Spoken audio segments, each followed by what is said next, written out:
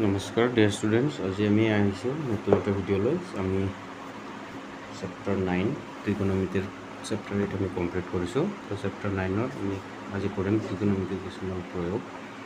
তো ত্ৰিকোণমিতিৰ কিছুমান প্ৰয়োগ আমি অনুশীলনীবোৰ কৰাৰ আগতে আমি ইয়াৰ যিটো বেছিক জ্ঞান আছে, যিখিনি আমি ব্যৱহাৰ হ'ব কুৱেশ্যনত, সেইবোৰৰ বিষয়ে আলোচনা কৰিম।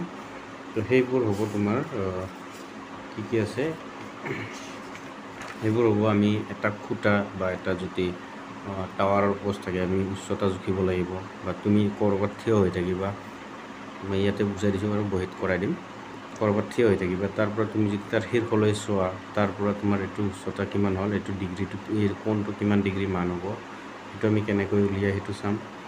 মানে বিশেষকৈ আমি কোণৰ বিষয়ে চাম আৰু উচ্চতাৰ বিষয়ে চাম। বা তুমি স্কুলত গৈছোঁ, স্কুলত বিল্ডিং আছে, বিল্ডিঙৰ ফাৰ্ষ্ট ফ্ল'ৰত উঠি কিনে তুমি তলত কাৰোবাক মাতি আছোঁ, তো মাতি থাকোঁতে সেইটো লৈও এটা হৈ যায়। বা তুমি ঘৰত বহি থাকি এটা তামোলৰ গছৰ ওপৰত চাই থাকোঁতে, তামোলৰ গছজোপাৰ যে ওপৰত তুমি চাই আছো, তুমি বহা জেগাৰ পৰা তামোলৰ গছজোপাৰ ওপৰৰ পিনে চাওঁতে, এইটো ধৰা তামোলৰ গছ, তুমি ইয়াতে বহি আছো, তুমি ইয়াতে যদি এনেকৈ চোৱা, এইটো কিমান ডিগ্ৰী কোণ হ'ব, সেইটো হ'ব। এইফালে কিমান ডিগ্ৰী হ'ব, এইটো কোণ যে আছে, এইটো উচ্চতা কিমান হ'ব। ধৰা তুমি ইয়াৰ পৰা ইমান দূৰত্বত আছ, ধৰা 10 মিটাৰ দূৰত্বত আছ, তুমি বহি আছ, গছজোপাৰ গুৰিৰ পৰা 10 মিটাৰ দূৰত্বত তুমি আছ। থাকিলে তুমি ইয়াৰ পৰা ইয়াতে চাব লাগিলে, ইয়াতে কিমান ডিগ্ৰী কোণ হৈ গ'ল সেইটো চাম। সেই বিষয়ে সেইবোৰ চোৱাৰ আগতে আমি কি কৰিম, এইটো heights and distance, year basic কথাখিনি হ'ল হাইটছ এণ্ড ডিষ্টেঞ্চ, উচ্চতা আৰু দূৰত্ব। তো উচ্চতা আৰু দূৰত্ব তোমালোকে এইখিনি পঢ়িবা বস্তুখিনি, মই কৈ দিম বাৰু কেনেকৈ কৰে। তো বেছিক কথাখিনি আমি ইয়াতে এইটো চোৱা, টাৱাৰৰ পোষ্ট, এইটো লাইনৰ পোষ্ট, এই লাইনৰ পোষ্টডাল যে জখলা বগাই আছে মানুহজনে, কিমান ডিগ্ৰী ইয়াতে কোণ আছে, 60 ডিগ্ৰী কোণ আছে। চ' এইটো কেনেকৈ আমি উলিয়াম, এইটোৰ মান চাম মানে, এইবোৰ চব আমি ত্ৰিকোণমিতিৰ দ্বাৰাই চাম। এইটো কোম্পানীৰ যিটো ধোঁৱা ওলোৱা যে পাইপ থাকে, এইটো বস্তু কেনেকুৱা হ'ব। ইয়াতে বৰশী বোৱা কথাও আছে ক'ৰবাত, বৰশী বোৱা, এইটো দলং, পানীৰ পৰা দলংটো কিমান ওপৰত আছে। আমি যে দুনিয়াটো জোখোঁ, আমি পৃথিৱীখন যে জোখোঁ, এইটো কেনেকৈ জোখোঁ, আমি ত্ৰিকোণমিতিৰ দ্বাৰাই জোখোঁ। ত্ৰিকোণমিতিৰ দ্বাৰাই আমি পৃথিৱীখনক চাৰিওফালে বিভিন্ন ধৰণে, বিভিন্ন প্ৰকাৰেৰে আমি জুখিব পাৰি। তো অনুশীলনী 9.1 আমি ইয়াৰে আৰম্ভ কৰিম। তো মই কুৱেশ্যনটো লিখি আছোঁ, কুৱেশ্যনটো লিখি কৰিম বস্তুখিনি, যিহেতু এইবোৰ PDF হিচাপে নোটছ প্ৰভাইড কৰা যাব। কুৱেশ্যন কৰোঁতে মই বুজাই দি থাকিম এটা এটাকৈ বস্তু, ঠিক আছে। তো মই কুৱেশ্যনটো লিখি আছোঁ, তেতিয়ালৈকে মই ভিডিঅ'টো পজ কৰিছোঁ। তো চোৱা, কুৱেশ্যনটো লিখোঁতে ইমান দীঘল, বহু সময় লাগে। চ' মই এক কাম কৰিম, সমাধানখিনি এটাকৈ দিম আৰু কুৱেশ্যনখিনি এটা বেলেগ পেজত দি দিম, ঠিক আছে। কিছুমান কিতাপত আমি তেনেকুৱা ধৰণে পাওঁ, যেনেকুৱা ধৰণে তোমাৰ ধৰা আগত কুৱেশ্যনখিনি দিয়া থাকে, তাৰপিছত তাৰ সমাধানখিনি দিয়া থাকে। মই সেই চিষ্টেমে কৰিম। তো ইয়াত নহ'লে এনেকৈ সোনকালে চেছ কৰিব নোৱাৰিম আমি বস্তুখিনি। তো কুৱেশ্যনটো লিখোঁতে বহু সময় লাগি যায়। চ' যে নেক্সট আমি কুৱেশ্যনটো নিলিখিম, তাৰ বাবে কি কৰিম, ফাৰ্ষ্ট পেজত, ফ্ৰণ্ট পেজত আমি কুৱেশ্যনত লিখিম। কুৱেশ্যনখিনি এটা বা দুটা পেজত যিখিনি আহে, একেৰাহে কুৱেশ্যনখিনি বেলেগকৈ হ'ব আৰু এনচাৰখিনি বেলেগকৈ হ'ব, ঠিক আছে। তো চব কুৱেশ্যনটোত কৈছে কি, ভূমিলৈ এটা উলম্ব খুঁটিৰ শীৰ্ষৰ পৰা টানকৈ টনা আৰু বন্ধা এডাল 20 মিটাৰ দীঘল ৰছীৰ ওপৰত বগাই আছে। চাৰ্কাছ ক'বলৈ কি কৰিছে, বগাই আছে। ৰছীডালে ভূমি সমতাৰ লগত উৎপন্ন কৰা কোণটো 30 ডিগ্ৰী হ'লে খুঁটিটোৰ উচ্চতা নিৰ্ণয় কৰা। তো মই ইয়াতে চিত্ৰ আঁকি দেখুৱাই দিছোঁ তোমালোকক, চিত্ৰত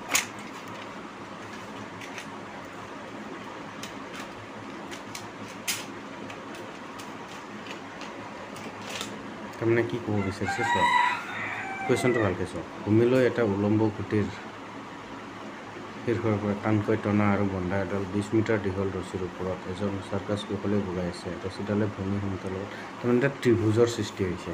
কেনেকুৱা, মই ছাইডত কাষত বনাই দিছোঁ।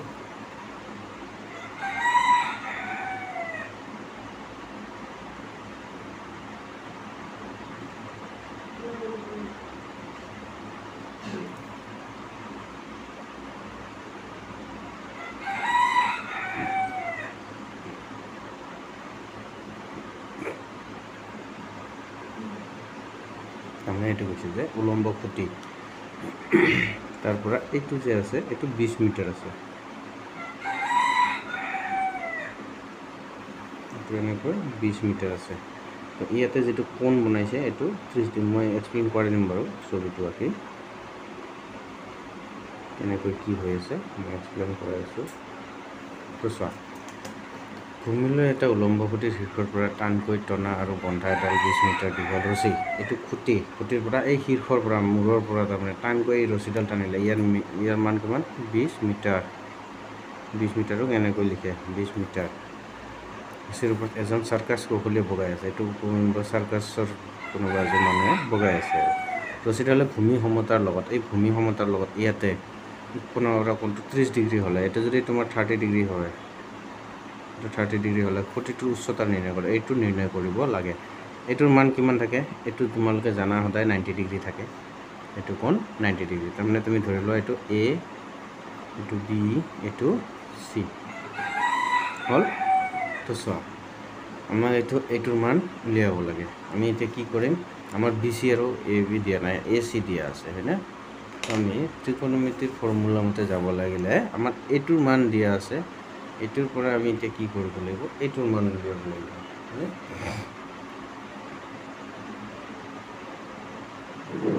তোমালোকে এটা কথা জানানে, চেপ্টাৰ 8ত ছাৰজনে কি শিকাইছিলে, ত্ৰিকোণমিতিৰ টেবুল উলিয়াই শিকাইছিলে আৰু লম্ব বা কৰ্ণ ভূমি এইবিলাক শিকাইছিলে। তো মই অলপ বেলেগ লাইনত বুজাব যাম, কেনেকৈ বুজাম চোৱা। সেইটো বাৰু এক্সপ্লেইন মই বেলেগকৈ কৰাম। মই এতিয়া জাষ্ট তোমাক এইটো কৈছোঁ যে এটা আছে পণ্ডিত বদ্ৰী প্ৰসাদ ডিভাইডেড বাই হৰ বোলে সমান সোণা চান্দি তোলে, ঠিক আছে, সোণা চান্দি তোলে। এইটো এটা ফৰ্মুলা আছে, তাৰমানে পণ্ডিত বদ্ৰী প্ৰসাদে হৰ কৈ থাকে আৰু সমান কি কৰে, সোণা চান্দি তোলে, তাৰমানে লুটেৰা আহিলে আৰু তাৰমানে এইটো লুটেৰা মানে এইটো হ'ল সেই বাবা নহয় যিটো যে আচলকৈ ভক্ত, এইবিলাক যিটো নকলি ভক্ত বা সাজি ঘূৰি থাকে সেইটোৰ কথা কোৱা হৈছে আৰু। চোৱা, পণ্ডিত বদ্ৰী প্ৰসাদ হৰ বোলে ইকুৱেলছ টু কি হয়, সোণা চান্দি তোলে। মানে এফালে সোণা চান্দি মানে সোণ ৰূপ অলংকাৰ যি আছে এইটো থৈ দিয়া, আৰু এফালে আছে তোমাৰ বাবা। তো কি হ'ব, পি বাই এইচ এই মানটো হ'ব এইটো এছ, আৰু এইটো বি বাই এইচ এইটো হ'ব তোমাৰ চি, আৰু পি বাই বি এইটো হ'ব তোমাৰ ডাবল লাইন লৈ গৈছোঁ, এইটো হ'ব টি, তাৰমানে চাইন কছ 10। পি বাই এইচ কি হ'ব, পি বাই এইচ হ'ব চাইন, আৰু বি বাই এইচ হ'ব কছ, আৰু পি বাই বি হ'ব 10। তোমালোকে এই বস্তুটো পাইছ। তো ইয়াতে চোৱা, মই ইয়াতে পেঞ্চিল লগত লগাই দিছোঁ, এইটো হ'ল পি, এইটো কি বুলি কয় পি, ইংলিছত ক'ব গ'লে এইটো হ'ব পি, মই ভিতৰত লিখি দিছোঁ পি। এইটো হ'ব বি, বি মানে বেছ মানে ভূমি, পি মানে পাৰপেণ্ডিকুলাৰ, আৰু এইটো হ'ব এইচ, এইচ মানে হাইপোটেনাছ, পি মানে হ'ল পাৰপেণ্ডিকুলাৰ, পি মানে হ'ব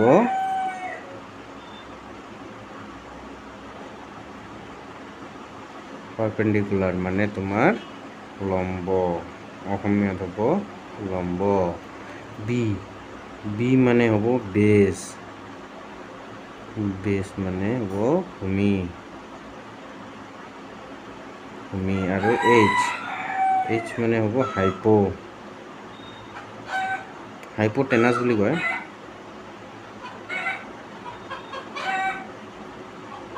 হাইপোটেনাছ মানে অতিভুজ বা কৰ্ণ, এইটো চাইনৰ মান কি আছিল, পি বাই এইচ মানে কি হয়, পি বাই এইচ মানে লম্ব বাই কৰ্ণ। আমি এতিয়াও বেছিক কথাখিনি আমি জানি ল'লোঁ, ঠিক আছে। এইটো বস্তু কেনেকৈ কৰে এইটো মই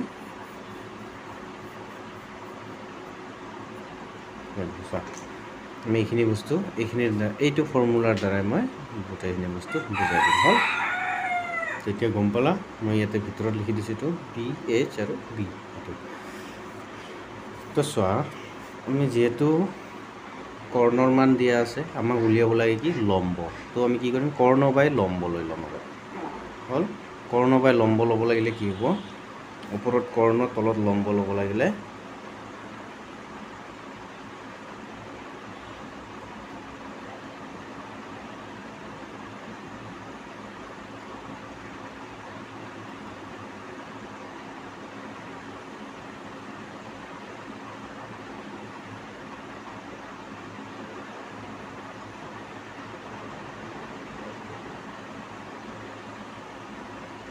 কৰ্ণ বাই লম্ব ল'ব নাযাওঁ। 30 ডিগ্ৰী মান দিয়া আছে আমি চাইনৰ মান উলিয়াম। চাইনৰ মান কিহৰ দ্বাৰা ওলায় এইটো চোৱা চাইন পি বাই এইচ মানে কি আছিলে পি মানে আছে তোমাৰ লম্ব বাই কৰ্ণ। আমি ল'ম A B by A C ল'ম A B by A C মানে কি হ'ব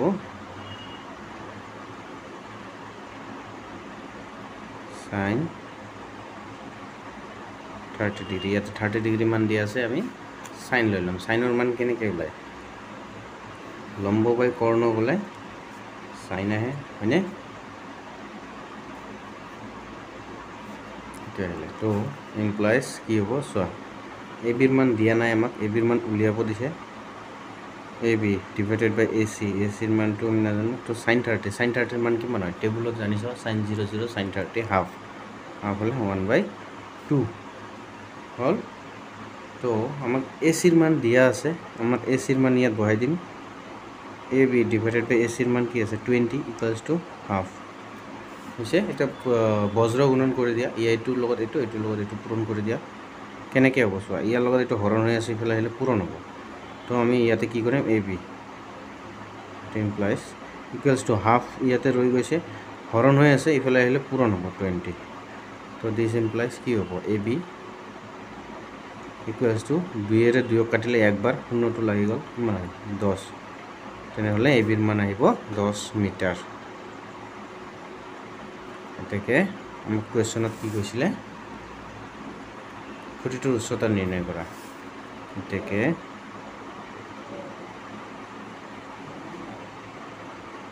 খুঁটিটোৰ উচ্চতা হ'ব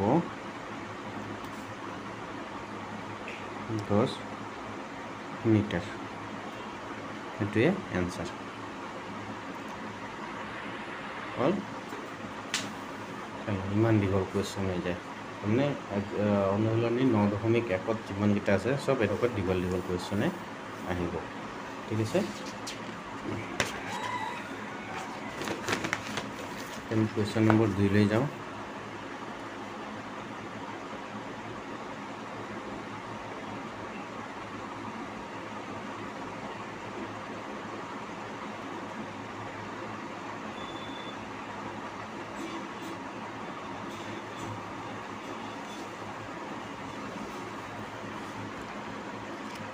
কুৱেশ্যনটো মই আকৌ লিখিব নাযাওঁ বহু সময় ৱেষ্ট হৈ যায়। তো ইয়াতে আছে কি তোমালোকে কিতাপটো উলিয়াই চাই ল'বা যে ধুমুহাৰ ফলত এজোপা গছ ভাঙে আৰু ভঙা অংশটো ভাঁজ খাই গছজোপাৰ মূৰটোৱে ভূমিক স্পৰ্শ কৰি তাৰ লগত 30 ডিগ্ৰী কোণ উৎপন্ন কৰে। আমি আগত আধাখিনি যাওঁ। এটা গছ আছিল এতিয়া যেনিবা গছ আছিল হয় গছটোৱে কি কৰিলে ভাঙি গ'ল আধা অংশত ভাঙে বুলি কৈছিলে আধা অংশ বুলি কোৱা নাই মানে গছটো ইয়াৰ পৰা ধৰা ইয়াৰ পৰা এইটো ভাঙি গ'ল এইখিনি বস্তু ভাঙি গ'ল ভাঙি গৈ কি হৈ গ'ল যেহেতু এইটো বস্তু ভাঙি গৈছে এইটো বস্তু আমি কি কৰিম ডটৰে মাৰ্ক কৰি দিম ঠিক আছে। এইটো এটা গছ আছিলে মই আকৌ কৈ আছোঁ এইটো এটা গছ আছিলে থকাৰ পিছত গছটো ভাঙি গ'ল মানে কি এইটো ডট আহি যাব এইটো বস্তু ইয়াতে আছিলে হা গোটেইটো গছ আছিলে এই ভাঙা অংশটো যে ইয়াৰ পৰা এইখিনি যে ভাঙিছে এই ভাঙা অংশটো মানে হালি গৈছে এনেকৈ ইয়াতে এনেকৈ হালি গৈছে ঠিক আছে। হালি যোৱাৰ পিছত কি কৈছে যে 30 ডিগ্ৰী কোণ কৰে মানে 30 ডিগ্ৰী কোণ উৎপন্ন কৰিছে। এইটো সেম আগৰটোৰ নিচিনাই কথা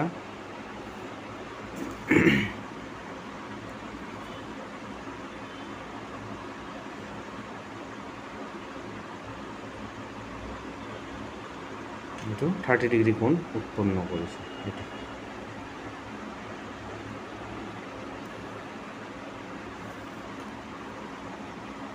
ছবি আঁকা কুৱেশ্যন হ'লে অলপমান লেট হৈ যায় বুজাওঁতে, একো নাই বুজাই দিম।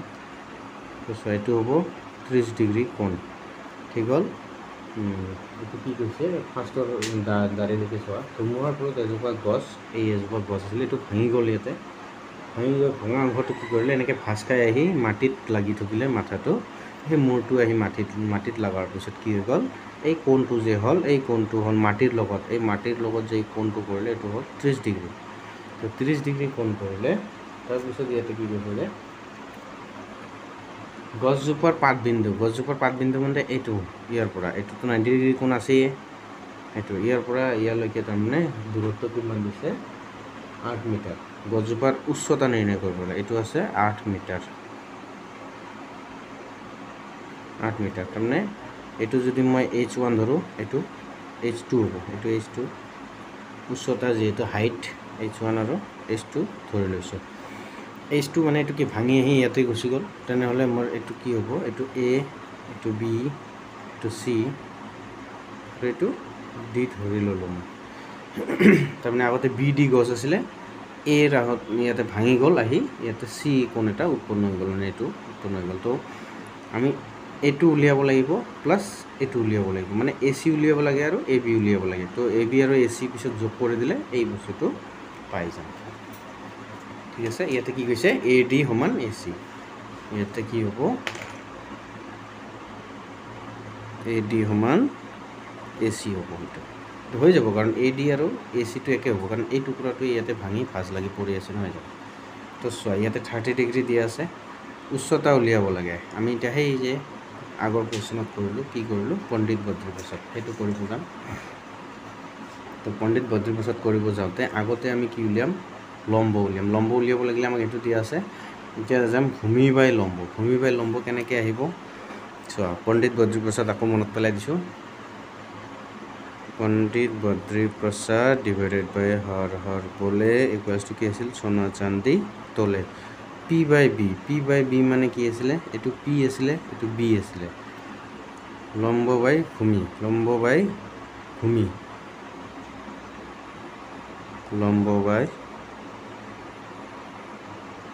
সমান কি আছিলে, 10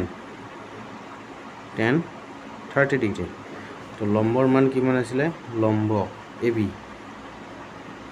ডিভাইডেড বাই ভূমিৰ মান কি আছিলে, BC সমান 10 ডিগ্ৰী। 10 মান কিমান, 10 ডিগ্ৰীৰ মান হ'ব sin 30 ডিগ্ৰীৰ মান হাফ, আৰু cos 30 ডিগ্ৰীৰ মান √3/2। তেনেহ'লে কি হ'ব, 10 ডিগ্ৰীৰ মান হ'ব 1/√3 হ'ল। তোমালোকৰ যদি কনফিউজ লাগি আছে, তালিকাখন চাই ল'বা, 0 পৰা 90 ডিগ্ৰীলৈকে। তো এইটো হ'ল। তো ইয়াতে চোৱা, ABৰ মানটো দিয়া নাই, আমাক কি দিছে, ACৰ মান দিয়া আছে, BCৰ মান দিয়া আছে। AB ডিভাইডেড BCৰ মান কিমান দিছে, 8, 1/√3। তো আমাক ABৰ মানটো আগত লাগে, আমি আগত ABৰ মান উলিয়াম। ABৰ মান উলিওৱাৰ পিছত তাৰপিছত আমি ADৰ মান উলিয়াম, হয় না। AB আৰু AD যোগ কৰি দিলে গছজোপাৰ উচ্চতা উলিয়াই দিব। গছজোপাৰ কি দিছে, উচ্চতা নিৰ্ণয় কৰিব দিছে। তো চোৱা, AB ইকুৱেলছ টু 8টো ইয়াতে হৰণ হৈ আছে, ইফালে আহিলে কি হ'ব, পূৰণ হ'ব, 1/√3 × 8। তো চোৱা, দিছ ইমপ্লাইজ কি আছে, AB ইকুৱেলছ টু 8 × 8, 8/√3। এতিয়া যদি মই √টো কেঞ্চেল কৰি দিওঁ, কৰিব পাৰোঁ। √টো কেঞ্চেল কৰিলে কি কৰি দিম, ইয়াতে পূৰণ কৰি দিম, √3 ডিভাইডেড বাই √3। মই এইটো কৰিম, কিন্তু এইটো এতিয়া কৰিব নাযাওঁ, নকৰি দিওঁ,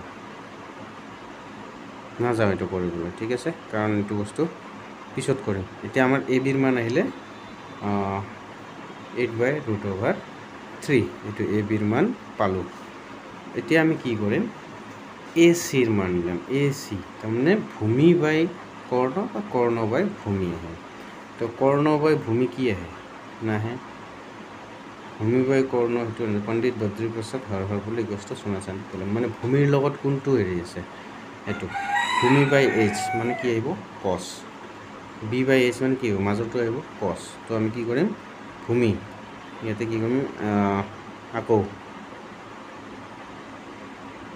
আকৌ বুলি লিখিম b/h b মানে আছিল ভূমি h মানে আছিল কৰ্ণ ভূমি বাই কৰ্ণ কি আছিল cos কিমান ডিগ্ৰী কোণ দিয়া আছে 30 ডিগ্ৰী কোণ দিয়া আছে কোণটো 30 ডিগ্ৰী দিয়া আছে তো ভূমিৰ মান কিমান BC ডিভাইডেড কৰ্ণৰ মান কিমান হয় AC equals to cos 30 degree কি হ'ব sin 60 কি হয় √3/2 সেইটোৱে cos 30 আহি যায় cos 30 কি হ'ব √3/2 হ'ল তো cos BCৰ মান কিমান দিয়া আছে 8 divided by AC equals to √3/2 this implies এইটো কি কৰি দিম এইটো এতিয়া লৈ যাম 8 হৈ যাব √3/2 আহিব AC আহি যাব ইয়াতে AC হৈ গ'ল তো চোৱা এতিয়া মই এইটো ঘূৰাই দিছোঁ AC √3/2 ইকুৱেলছ টু 8 মানে উলটাই দিলোঁ জেগাটো ACৰ মান লাগে ACৰ মান কি আছে এইটো ইয়াতে পূৰণ হৈ আছে এইফালে আহিলে হৰণ হ'ব মানে তলত দুইটো হৰণ হৈ আছে ইয়াতে আহি পূৰণ হ'ব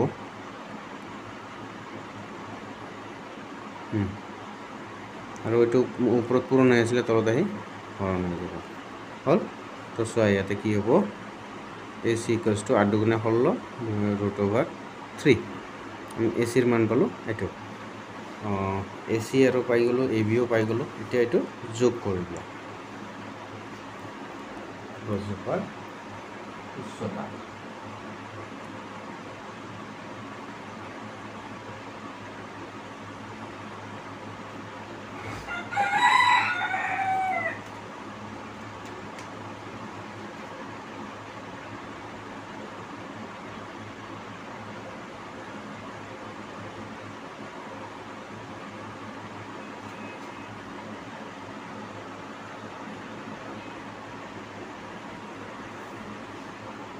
কি হ'ব গছজোপাৰ উচ্চতা এতিয়া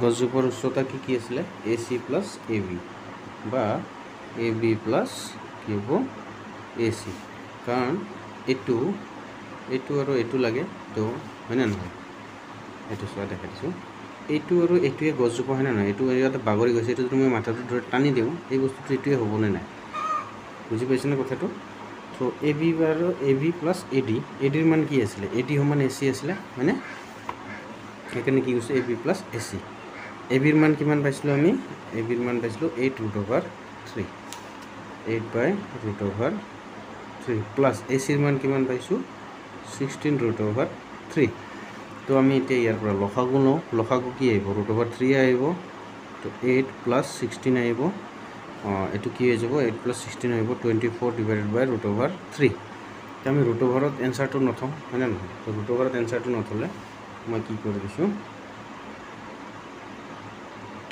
নেক্সট পেজতে লিখিলোঁ ইয়াতে জাগা আছিল লিখিবৰ কাৰণে তো একো নাই 24√3 আমি যেহেতু ৰুটঅভাৰত এনচাৰটো নথওঁ পূৰণ কৰি দিম কি কৰি দিম √3 ইনটু √3 হয়নে নহয় এইটো পূৰণ কৰি দিলে কি আহি যাব 24√3/3 এইটো আহি যাব চোৱা 24√3 ডিভাইডেড বাই 3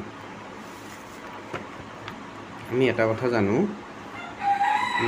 কি জানো √3 into √3 equals to 3 √2 into √2 equals to 2 তাৰমানে এই ৰুটঅভাৰৰ লগত নাম্বাৰটো একে হ'ব লাগিব তেতিয়া নাম্বাৰটো আহিব যেনেকুৱা √3 ইনটু √2 হ'লে তো √6 আহিব 3 দুগুণে 6 আৰু ৰুটঅভাৰটো আহি যাব এইটো কিন্তু বেলেগ হ'ব হা তো √5 ইনটু √5 ইকুৱেলছ টু 5 এইটো এনেকুৱাহে হয় ঠিক আছে যদি √10 থাকে ইনটু √10 থাকে তেনেহ'লে এনচাৰটো কি আহিব 10 আহিব √11 ইনটু √11 ইকুৱেলছ টু 11 আহিব তাৰমানে ৰুটঅভাৰৰ ভিতৰত নাম্বাৰটো একেটাই হয় সেইটোৱে নাম্বাৰ ইয়াতে যিটো আছে এইটো ইয়াতে হ'ব লাগিব তেতিয়াহে সেই নাম্বাৰটো গোটাকৈ উলিয়াই হ'ল তাৰমানে এইটো কি হৈ আছে ৰুটঅভাৰ যদি দুটাকো মিক্স কৰি দিওঁ 11 ইনটু 11 হৈ না আছে জানো তাৰমানে কি ৰুটঅভাৰৰ 11 স্কুৱেৰ আছে তো এই স্কুৱেৰৰ দ্বাৰা ৰুটঅভাৰ কেঞ্চেল হৈ যায় সেইটোৱে কথাটো, এইখিনিয়ে বুজাব লাগিছিল। চোৱা তেনেহ'লে এইটো কি হৈ গ'ল, √3 × √3 তলত 3 আহি গ'ল, ওপৰত কি হ'ল 24 × √3। তো 3ৰে 24ক কাটিব পাৰি, 3ৰে 24ক কাটিলে কিমান বাৰ যায়, 3 × 3 3 × 8 = 24। তো কি আহিল 8 √3 এনচাৰ। আমাৰ এতিয়া আহিব লগা আছিল। তো মিটাৰত দিছিলোঁ কুৱেশ্যনটো, 8 মিটাৰ দিছিলোঁ, তেনেহ'লে ইমান মিটাৰ। এইটোৱে উত্তৰ। গছজোপাৰ উচ্চতা হ'ব 8/8 × √3 মিটাৰ। হ'ল। আমি কুৱেশ্যন নম্বৰ 2 কমপ্লিট কৰিলোঁ। এতিয়া কুৱেশ্যন নম্বৰ 3 কুৱেশ্যন আছে 16টা। তো আমি কুৱেশ্যন নম্বৰ আজি 2লৈকে সমাপ্ত কৰিলোঁ। নেক্সট ভিডিঅ'ত আমি 3ৰ পৰা আলোচনা কৰিম। ঠিক আছে, ধন্যবাদ।